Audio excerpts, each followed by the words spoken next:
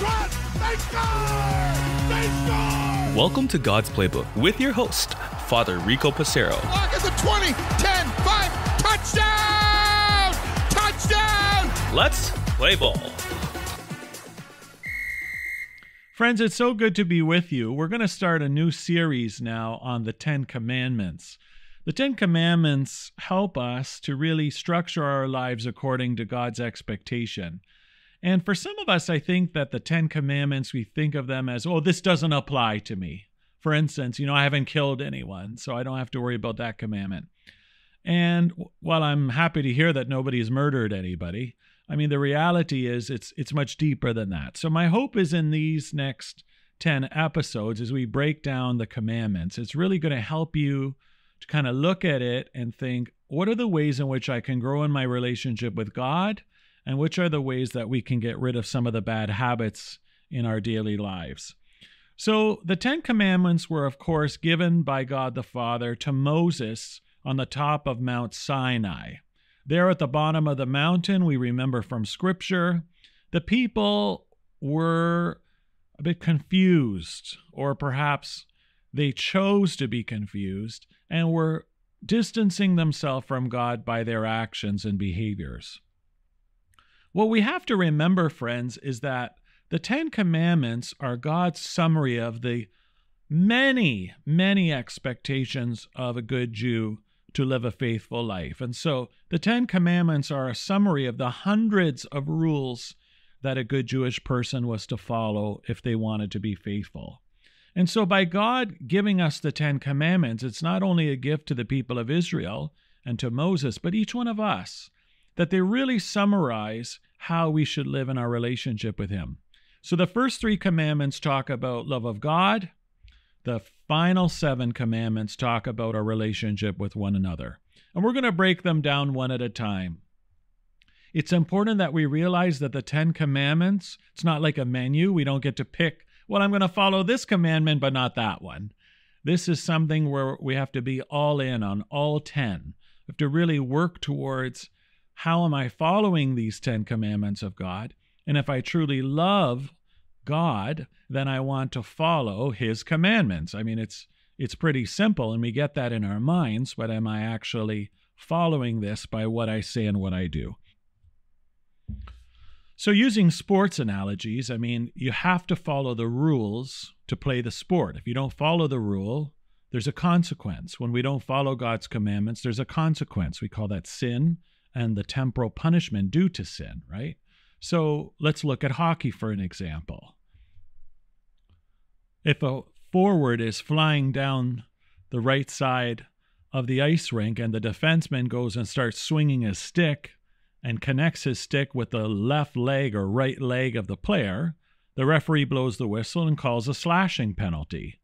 A slashing penalty is a 2-minute penalty that the defenseman now has to sit in the penalty box for 2 minutes or less, and the opposing team now has 1 extra player on the ice because it's against the rules. You can't slash a player just because you feel that he's going to blow by you and go to the net.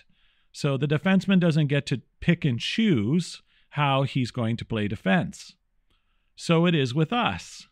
We don't pick and choose these commandments. We know the right way we are to live our lives, and yet sometimes we become selfish, just as the defenseman did, and takes out his anger by slashing the opposing team. In football, we know the same thing, is that if all of a sudden a player is beat down the field, you can't just shove the player out of bounds. No, this becomes a pass interference penalty, and the referee blows the whistle, and indeed, this team is penalized by bringing the football all the way down the field at the point in which the infraction takes place. So again, this is part of our life. When the speed limit is said to be 50 kilometers an hour, then that's what you are to drive. That's the maximum speed. So when a police officer pulls us over because we're going 65 because we're late for work, well, there's a consequence to that. I don't get to make up the rules on what the speed limit is on Main Street, right? So it's important that we recognize this, friends, and live accordingly. And so let's look at the 10 commandments in a very practical way and apply them to our lives. So let's start with the first commandment. The first commandment, I am the Lord your God. You shall not have strange gods before me. At first glance, you might say to yourself, oh, this doesn't apply to me. I love God. So, next. Well, let's slow down for a second. I might say that I love God, but do I really love God? Because this doesn't just refer to having other gods, in other words, believing in Greek mythology or in some other way, another concept of a deity or another god, but rather, do I place God first? And this is so vital. This is so important. This idea of placing God first. So first and foremost, yes, it is important that we realize that there are no other gods. There is only one God. When we think of God as Father, Son, and Holy Spirit, three persons in one God, we believe in what's called monotheistic, meaning one God, not multiple ones. But it's also important that we realize that we don't use strange gods. Strange gods refers to idols. We might think from the scriptures, you might remember when the people of Israel are making that golden calf and begin to worship that golden calf. That's why Moses has a mental breakdown and throws the Ten Commandment tablets down, and he has to go back up the mountain and receive them from God a second time, This idea of idolatry. What is a golden calf? It's ridiculous when we think about it. It's a statue. Just because it's made out of a precious metal. Why would anyone ever worship that? Well, these days, idols take many other forms. How many people worship money and would do anything for money? I'll sell my soul to the devil. I'll do anything to build wealth in my life. I might even do immoral activities. For instance, people who might murder people in the mafia or whatnot, because they were told to do so or for the sake of money or possessions. So we have to understand idolatry is much bigger than that. Some people that, go to fortune tellers, Ouija boards, etc. It's important that we realize that by going to fortune tellers, looking at astrology, palm readings, horoscopes, mediums, these are all idols. What we're essentially saying is that I don't trust that God has my best interest in mind, that he isn't looking out for me. On some level, you might say, well, I'm just curious. Well, God doesn't want us to be curious. God wants us to live our life trusting that he is with us and that he knows what's going to happen in the past, present, and future, and we need to just trust in him and to recognize his presence in our life is a gift from God. And we are not to be God-like. Well, I want to know what's going to happen in my future. Am I going to find my spouse? Well, if we pray to God, you're going to find a spouse. If you pray to God, you're going to get the job. What I'd like to know when I might die is, am I going to die in the next 10 years? I'm going to die in 20 years. It's not up to us to be like God. It's not up to us to allow the power of evil to come forward and tell us what's happening. Well, I want to talk to my loved ones who have died. Great, enter into prayer. Have a mass celebrated for them. That's how we talk to people who have passed away. We trust that they are in the presence of God and that God will deliver them from life without him, eternal damnation, and live with him in the power of Jesus' resurrection and eternal life. So again, friends, it's important that we realize that even just in our dialogue with God and our understanding of our loved ones who have died, that it's important that we trust that they are in the presence of God. I am the Lord your God. You shall have no other gods before me. And so sometimes in very subtle ways we break the commandment by doing things that are not God-like. And these are just some examples of instances in which people are not God-like. It's also important about spiritual laziness, not doing the right thing. Taking it upon ourselves to perhaps try to end somebody's life who's on life support or, doesn't want to live anymore, and we follow physician-assisted suicide. No, it is God who gives life. It is God who dictates when their life is going to end. It's not up to us. What God really wants us to focus on is to put all of our trust and love in Him. So God needs to be number one in my life. I need to trust that He has my best interests in mind, and I need to shape my daily life to say things and do things that give Him honor and praise. So it's important that we understand that. And that we also have to recognize that all good things come from God. So my attitude of gratitude each day is not to say, well, look at me. Look at what I've done. Look what I've created. This family is because of me. This house is because of my hard work. No, I need to recognize that it's because of God that I have everything. God's given me the health. God's given me the intelligence. God's given me the grace. By His love, I even exist. And so this idea of I am the Lord your God is a recognition of a relationship between God and us. And so it should be something that we really focus on. And so if I really love God, then I want to please Him every day. I want to do things that are God-like and holy. So what does this look like for us? Do I love God with my whole heart and soul? Doesn't mean I don't have any room to love other people, but do I love my spouse before God? Do I love my kids more than I love God? Do I love my boyfriend or girlfriend before I love God? Do I love my job more than I love God? Do I love hockey more than I love God?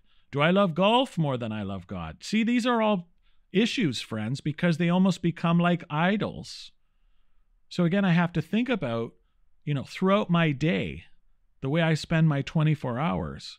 If I haven't spent time in prayer, then I'm not placing God first. And I need to make time for that. Because when we love someone, we want to talk to them. We want to spend time with them. We want to show them how much we love them. So again, friends, we might say, okay, I do love God. I don't worship any other gods. But then we have to ask ourselves the question, do our actions back that up?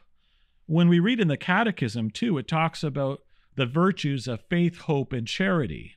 And we recognize that all of these virtues come from God as well. Our faith in Him is so vitally important. The fact that we hope in Him is so vitally important. And that because He loved us first, our love for Him is only modeling His first love for us. So when we're looking at our lives, are there ways in which we can grow in this, friends? How can we improve? How can I improve? How can you improve?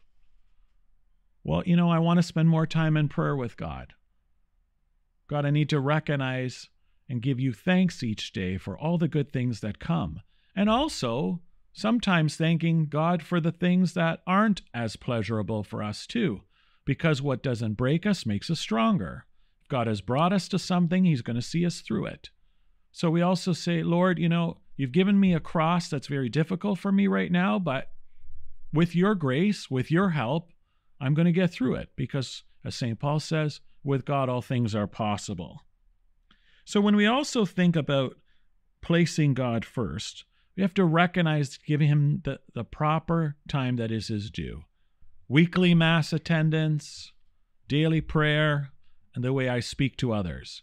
Do I really focus on the fact that I see God in one another? And as I see God in one another, it helps me to really understand that God is first in my life. Because even when somebody is difficult with me, out of love for God, I'm going to show them respect.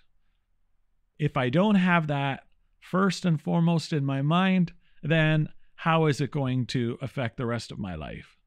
So I am the Lord your God. You shall have no other strange gods before me. Let's really work on areas of our life, friends, to show God, not just by our words. Oh, yes, God, I love you. You're the best. You're the only one in my life. Well, then He needs to be our first priority. And when we make Him our first priority, things change in our lives. Let's continue to pray for one another as we find ways to place God first. For God's Playbook, I'm Father Rico. God loves you and so do I. If you like what you hear, please consider supporting us on our Ko-Fi, Ko-Fi, or GoFundMe at God's Playbook Podcast. Thanks, and God bless.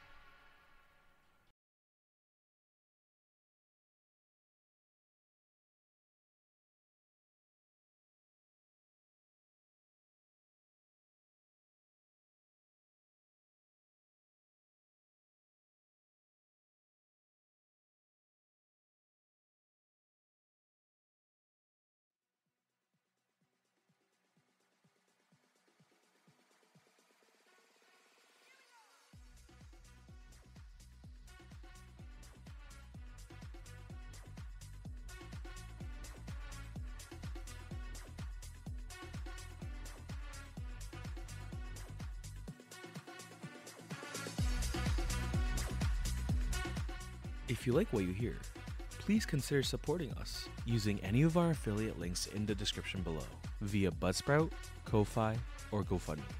Thanks, and God bless.